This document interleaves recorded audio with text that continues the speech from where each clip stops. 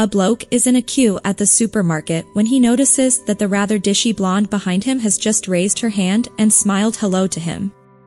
He is rather taken aback that such a looker would be waving to him, and although familiar he can't place where he might know her from, so he says, "Sorry, do you know me?"